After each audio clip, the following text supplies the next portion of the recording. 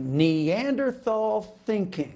Joining me now to discuss this, Texas Congressman Jodey Arrington. Congressman, always great to see you.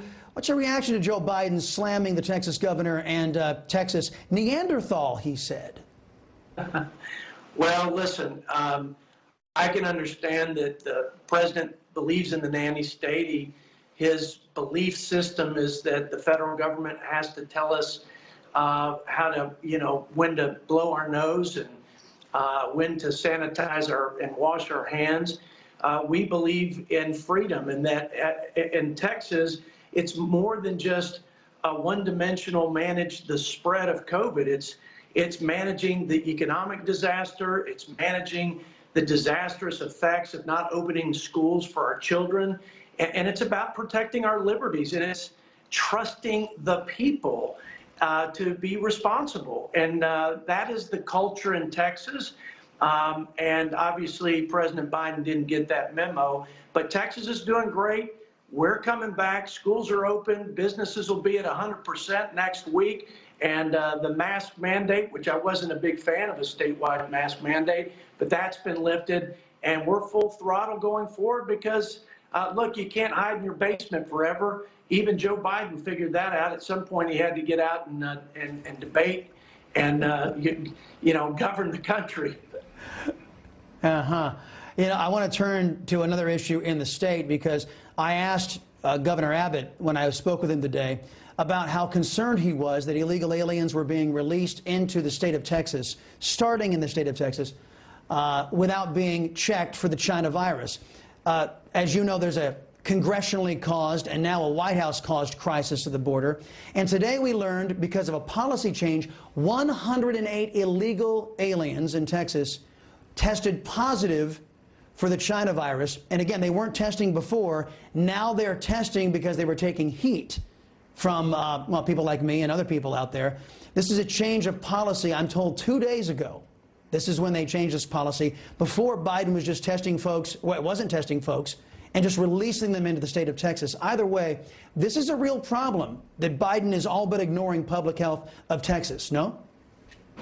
It's a huge problem. It's not just the lifting of restrictions like rescinding funding for border wall, catch and release reinstated, the 25,000 waiting in Mexico while their asylum claims are being processed. It's this Title 42 that President Trump put in place as a responsible restriction for illegal crossings that needed people who would be immediately deported because of COVID and the pandemic. Now, President Biden doesn't mind putting restrictions and mandates on his citizens. But meanwhile, there's this free-for-all policy at the border, and it's costing billions of dollars to citizens of Texas and other border state communities. And it's not just the drugs and crime and the humanitarian crisis. It's also a public health risk, and he doesn't seem to care too much about it unless folks like you and members of Congress, including my friend from Laredo, who's a Democrat, saying this is foolhardy to think that you can just lift the floodgates up without testing or screening and think that you're not going to spread COVID throughout the country because, of course, we're releasing these illegal immigrants into the interior of our country. Right. A couple of Democrats, not Democrat socialists, but a couple of Democrats in Texas also sounding the alarm of the congressionally caused crisis at the border. The Biden administration locked ICE's public safety alert account. Now, this account informed we, the public, about fugitive criminal illegal aliens. Congressman, whose side is Mr. Biden on? Well, he has prioritized illegal immigrants over the American people. That's clear. He has sent a message to Central and South America, to folks who would come to our country and violate our sovereignty and our laws.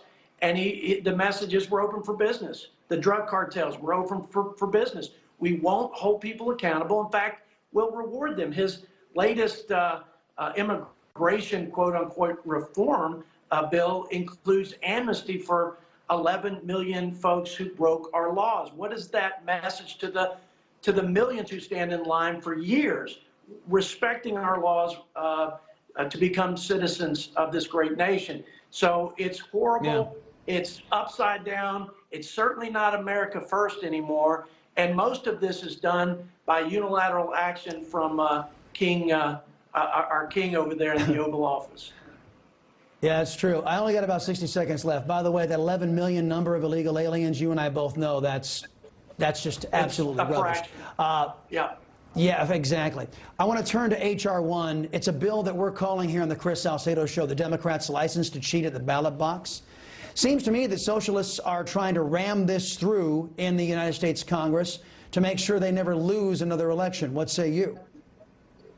I say you're right. It's an egregious, brazen power grab by the Democrats. It's a federal takeover of our elections. It's the Californication of our election system, because we'll have the same broken, fraudulent-ridden process and election rules of California mandated on every state in the country. It's horrible, and it's the greatest, if it were to pass, the greatest transfer of power from the people in the states to Washington, D.C. in the history of the United States. Yes, and totally counterintuitive to the vision of the Founding Fathers. We will no longer have a government of, by, and for the people. It's going to be something else. Congressman, always a pleasure talking to you. Come back soon. Florida leading the way.